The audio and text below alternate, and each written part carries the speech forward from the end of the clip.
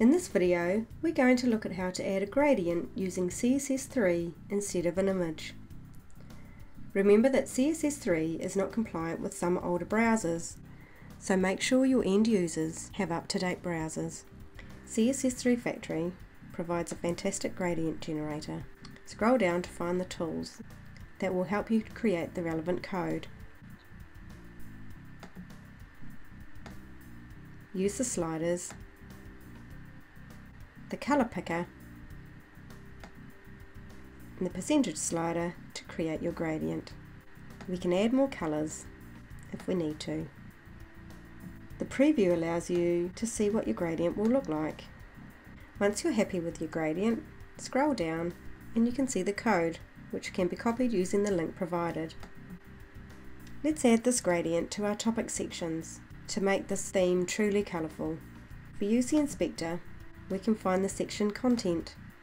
If we paste the code provided to us from the website, you'll notice that some code is crossed out and others is not. This tells us that my specific browser is using this code here.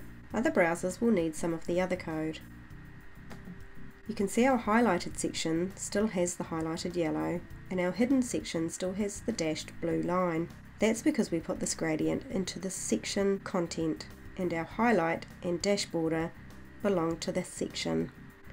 You can also see as we scroll down that the gradient will resize automatically to fit the content. Now we're happy with our experiment, we need to copy this code to our style sheet. Using your favourite editor, open your CSS or less file. Now we need to scroll down and we'll add our code.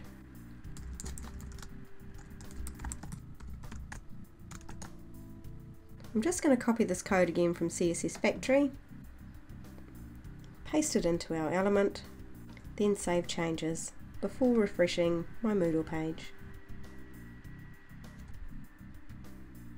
And we can see that our changes are now permanent.